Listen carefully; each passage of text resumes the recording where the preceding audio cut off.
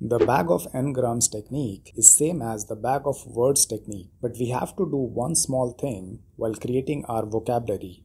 So we can choose n is equal to 2, 3 or 4. Let us see how we can do it for bigrams. So we have our data set with 13 words in total and 3 sentences or document. When creating the corpus, we take set of 2 words at a time and they should be adjacent to each other. In bag of words technique, each word behaved as one unit, but in bag of bigrams, the 2 adjacent words behave as one unit. Similarly, in bag of trigrams, 3 adjacent words will behave as one unit and so on. So from the first sentence, we take my name is Bond, Bond James and James Bond. We cannot take my Bond because they are not adjacent to each other. The set of 2 words are called bigrams. Then we repeat this process for other sentences and put all the bigrams in the corpus.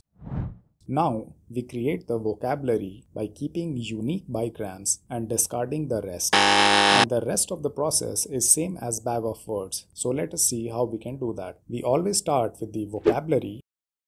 We pick the first bigram and then search for it inside our document or the sentence. We write 1 if it is present once, 2 if twice, and 0 if it is absent. Notice that the order of words is important. Bond James is not the same as James Bond. Now we repeat this process for other 2 sentences and we have our entire dataset vectorized. And because we search from vocabulary, we always get a uniform vector length. Our bigram vocabulary had 8 words, 8 bigrams, and therefore every sentence is converted to a 8-digit vector, irrespective of the length of the statement. These videos and animations take a long time to create, so please support us by subscribing our channel.